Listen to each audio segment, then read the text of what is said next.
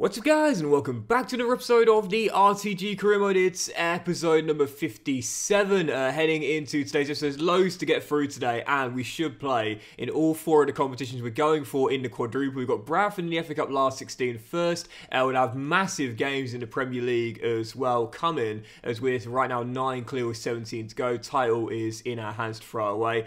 I'll try and squeeze in the Carabao Cup final against Chelsea, but for sure we'll also have the first leg of our Champions League last 16 clash away at the Stadio Olimpico in Rome. So loads to get through. I'm going to start off with Bradford City in the FA Cup last 16 with a chance to reach the last 32, with a chance to reach the last 16. Come on, you Swans. As I always say, you know, I get asked a lot for Road to Glory team suggestions in the Football League, in the English Football Pyramid. And Bradford City, if you're looking to start in the 4th tier, the lowest tier, excellent team to use.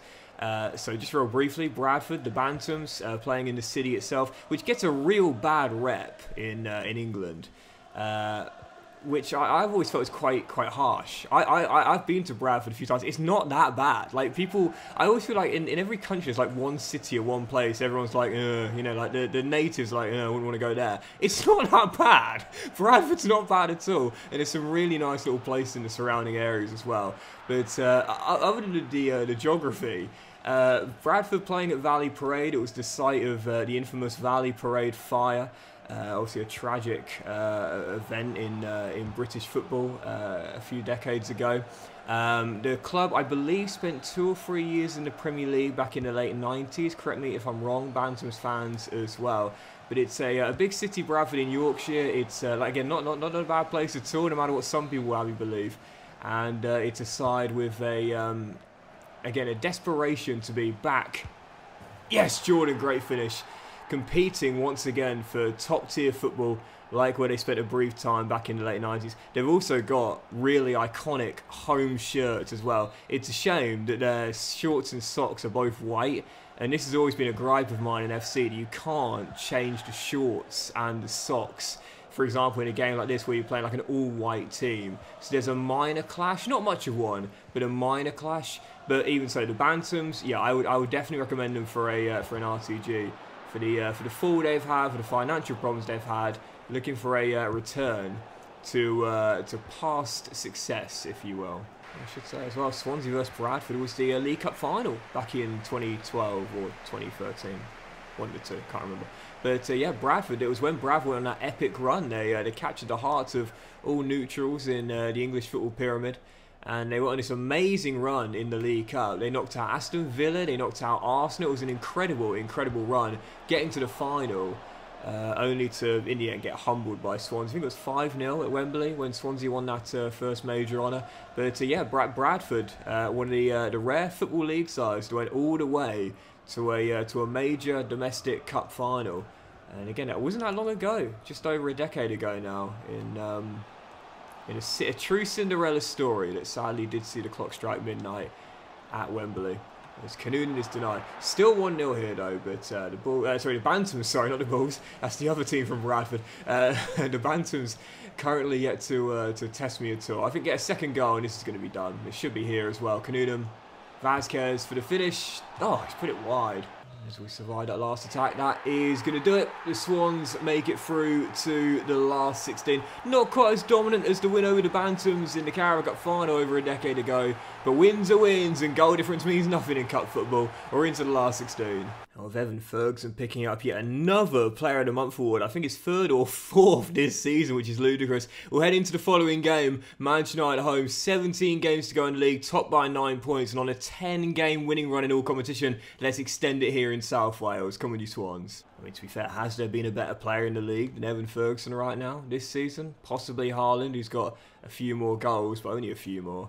Evan Ferguson showing that whilst he does want that big blockbuster move to Real Madrid or Bayern at some point, whilst he's still a Swansea player, he's going to give his all. And as Charlie Connick almost opened the scoring, Onana prevents an early assist for Ferguson, an early goal for Connick, and an early lead for Swansea. Fast start though. Let's find that opener. Oh! And when you're in great form, things like that do normally find the back of the net. Still 0-0. Rasmus to Amadeo. Oh, that's amazing from Dyer. He's just made two swans collide there in a weird way. I kind of want this to result in a goal, but it's not going to, I think, now. No, that was naughty. Absolutely, he's just made two swans collide. Someone called the RSPCA. That's animal abuse, but as Ferguson finds Noosa. We're way down the left. He steps inside. It's Noosa. He's denied by Onana.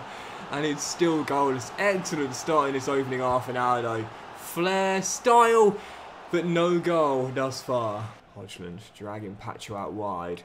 Needs to get him back into the middle really as Amadeo finds Hodgland. Lovely slip ball through. What a save, Scott Clark. Denying Kefren Turam. And the follow-up shot by Hodgland sneaks in.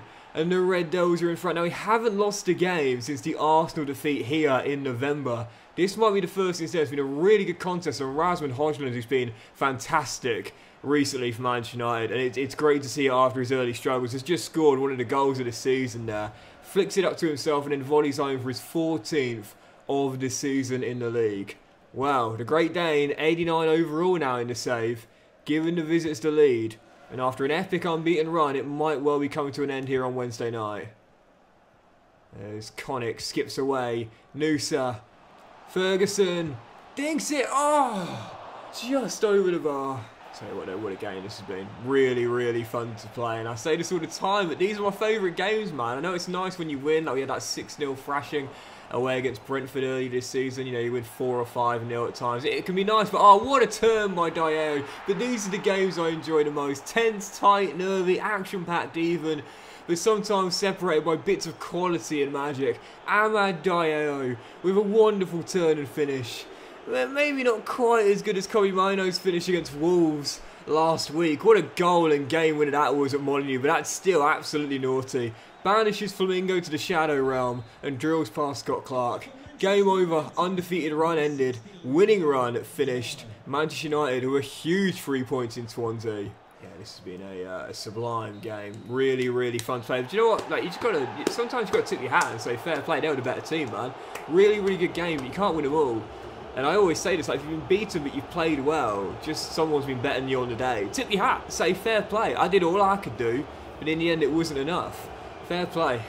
So after the game, we'll see how Arsenal Man City got on, and Man City won and Arsenal won.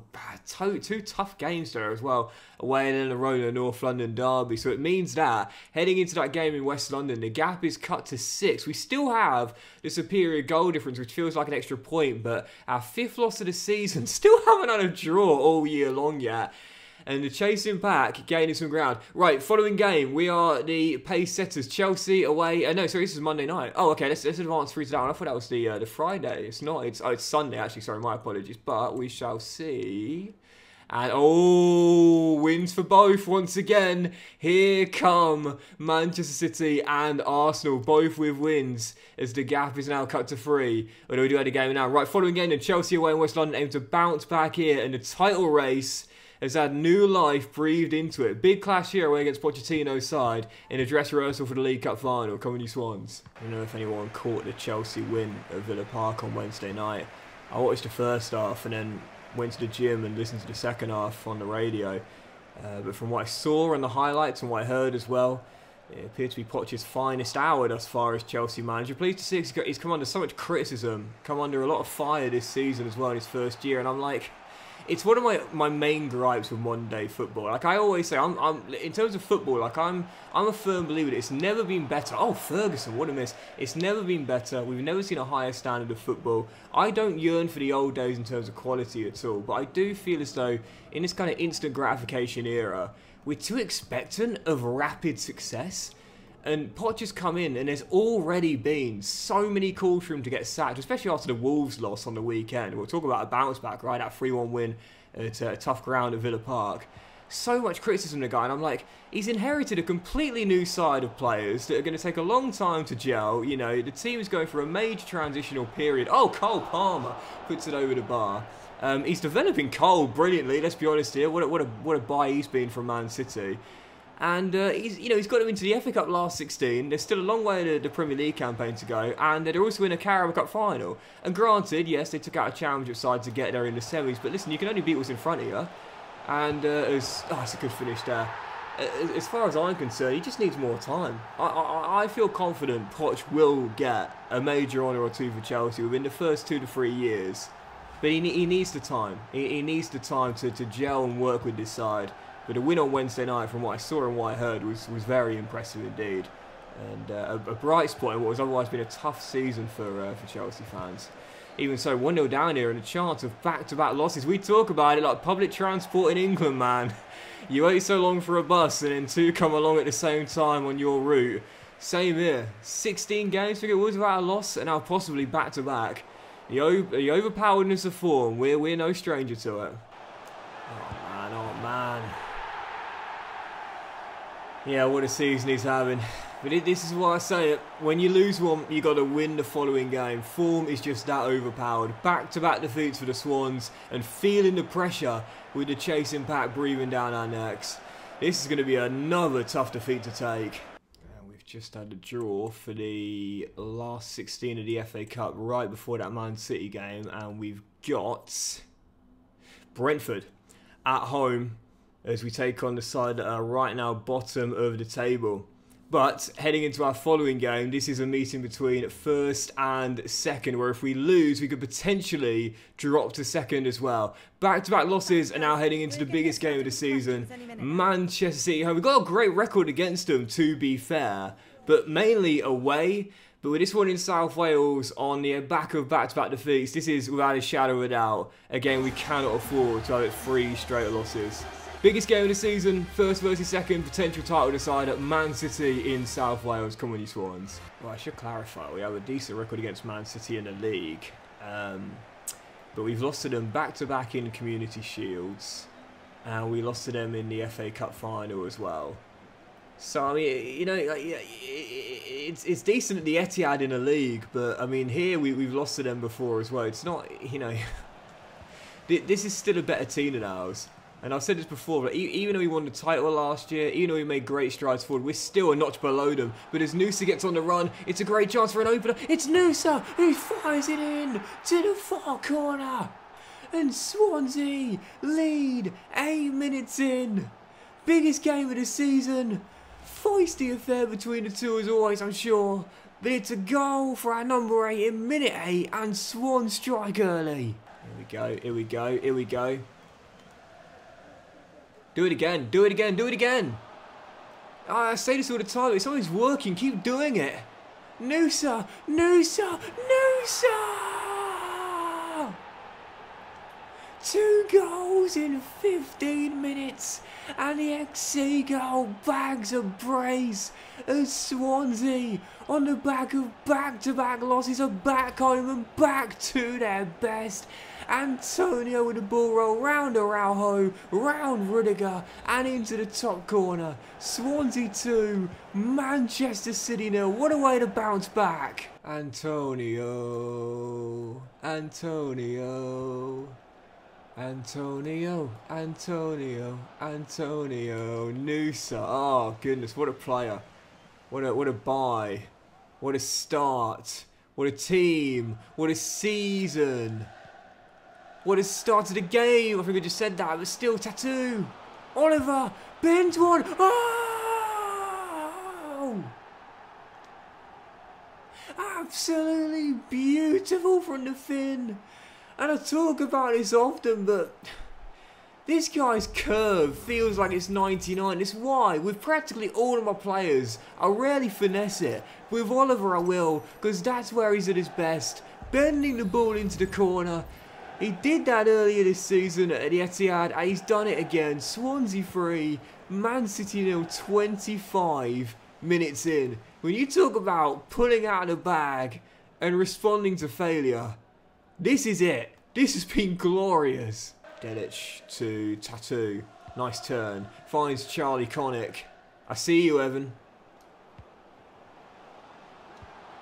Oh, brilliantly done. Dedic! Oh, would have been brilliant. How Dedic got a goal, man.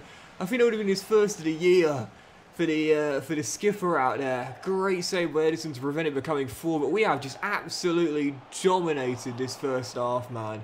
And I said it. This is a cracking rivalry, man. Don't tell me that these two teams don't like each other.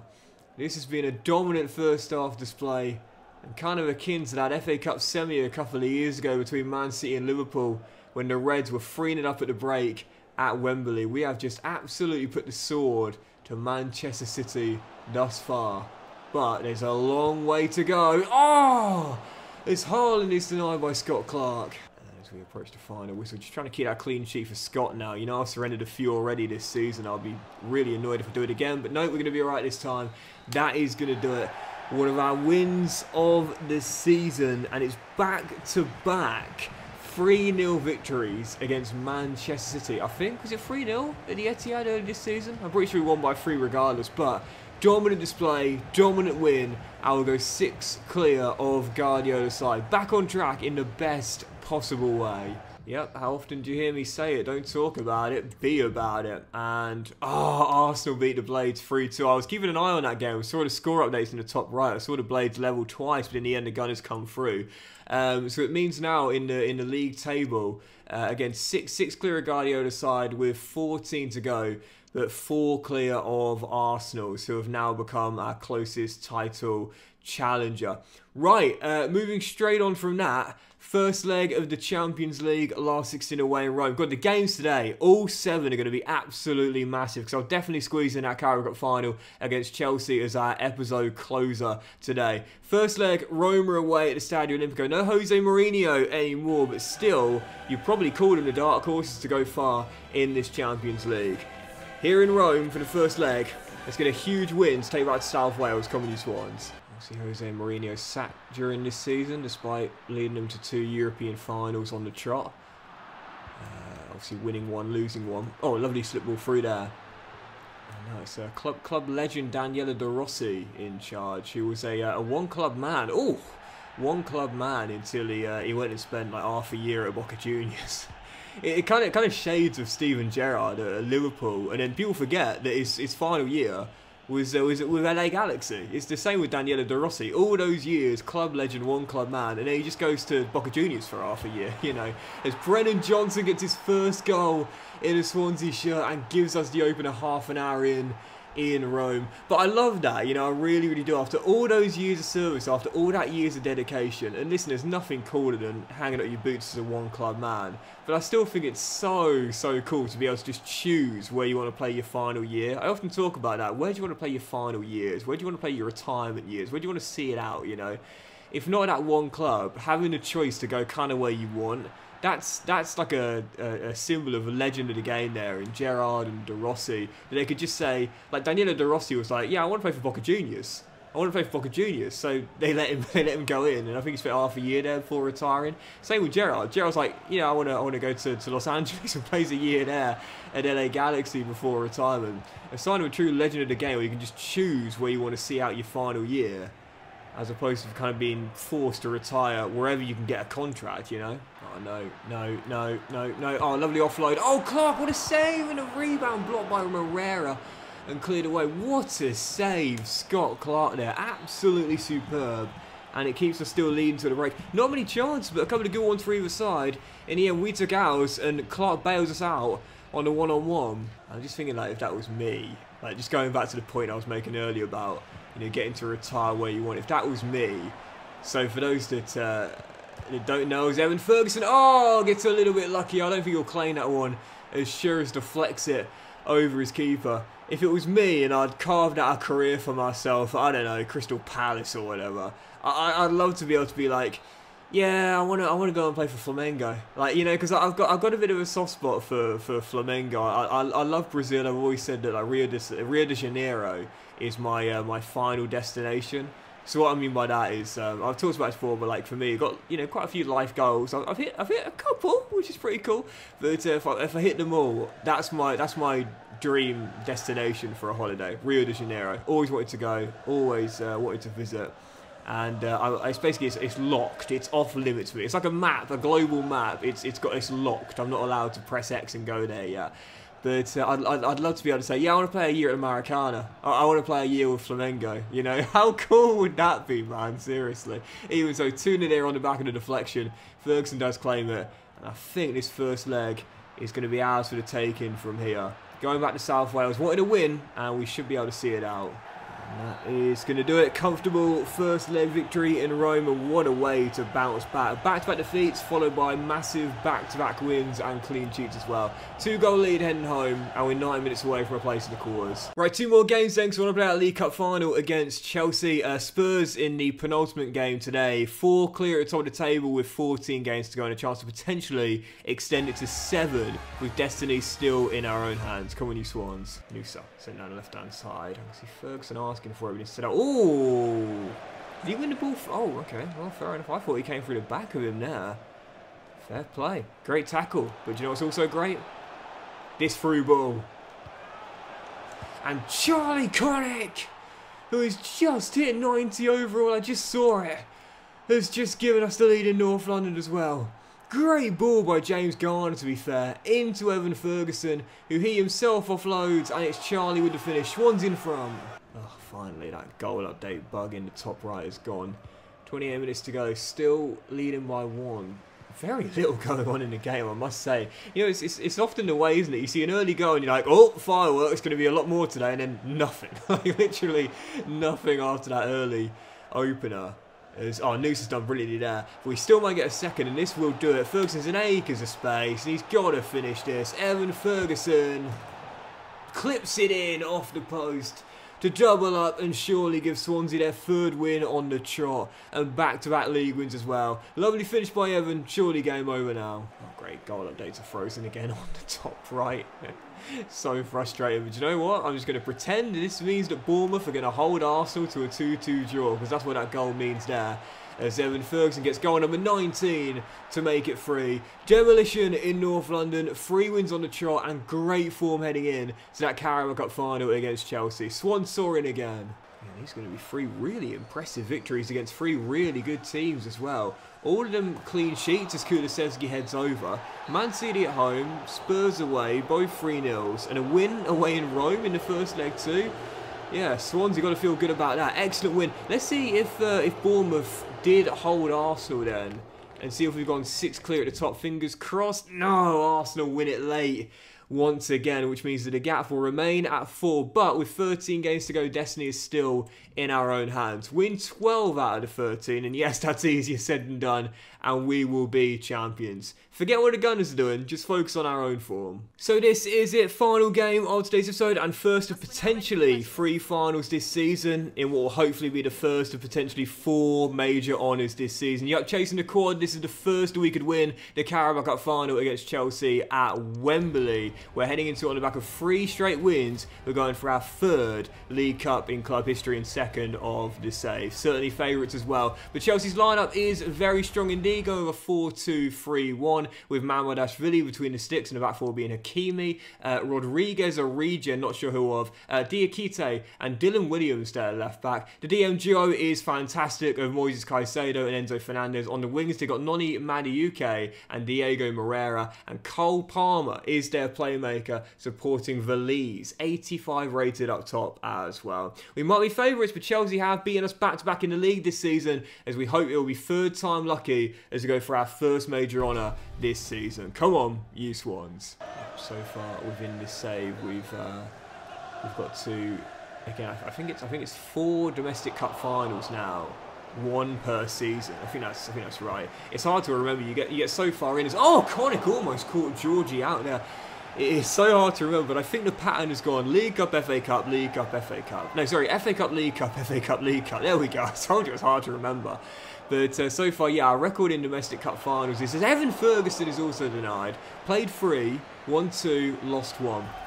One FA Cup final, lost 1 FA Cup final, one League Cup final, and this is the next one up.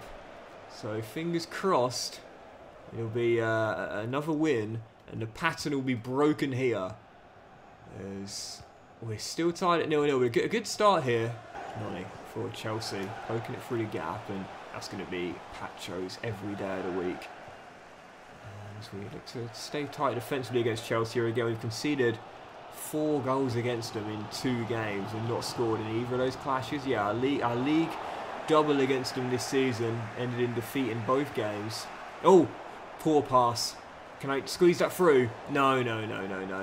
So, like I said, we're the better team, but in terms of the form book against them, it's Chelsea who've got the better record. So, what's your money on? A higher calibre of a team, or a side who've got a better individual record? Tattoo! Oh! Looking to bend one in far corner as he often does. Just couldn't squeeze it in between those posts. Still 0-0.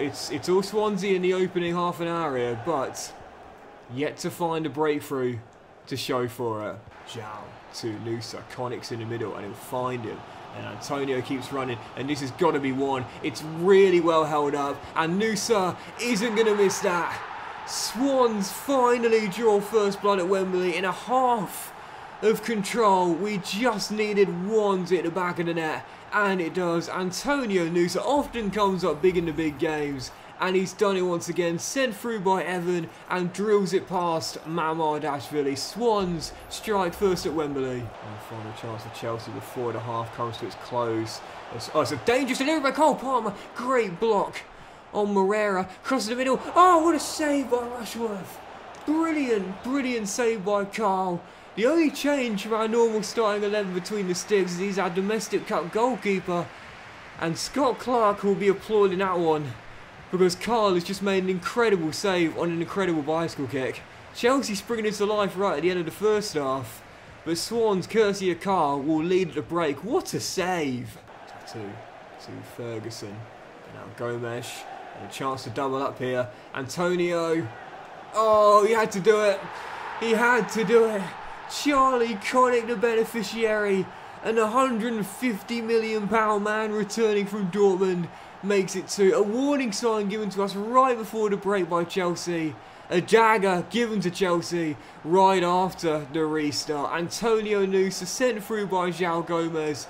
And what a wonderful little assist for Connick to give us surely the dagger.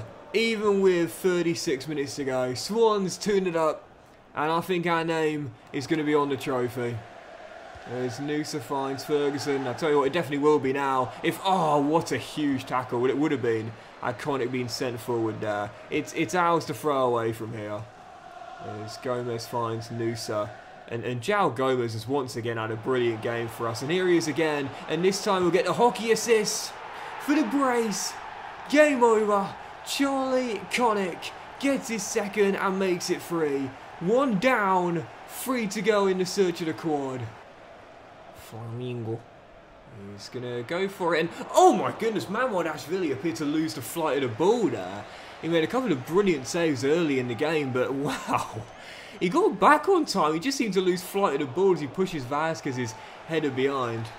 But the wait for a halfway line goal might go on. But the wait for our first trophy of the season is over. Brandon Vasquez, who I only really bring on to be an aerial threat from corners, has just got the 4th goal that will wrap it up. As the boys will come to me to celebrate, because we know we're all in this together. Swansea 4, Chelsea 0, 1 down, 3 to go. Well, we were favourites pre-game, but I didn't expect it to be as comfortable as a victory as this. To be fair, Carl made that amazing save late in the first. You never know, it would have been tied at the break and the scoreline would have been different regardless, but it could have ended up being a completely different result.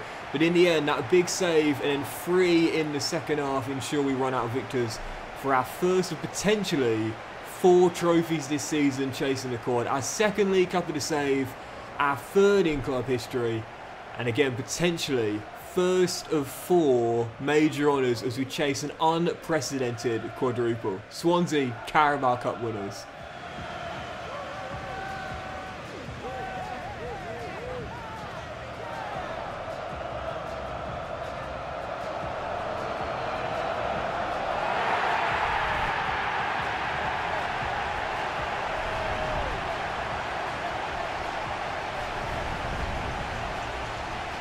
And as Dedic gets his hands on a trophy for the first time since becoming captain of our first 11, you love to see that. And the Swans run out comfortable winners. We shall leave it there for today's episode, guys. So massive thank you for watching. I really hope you have enjoyed it. If you have enjoyed today's episode, then please do drop a like.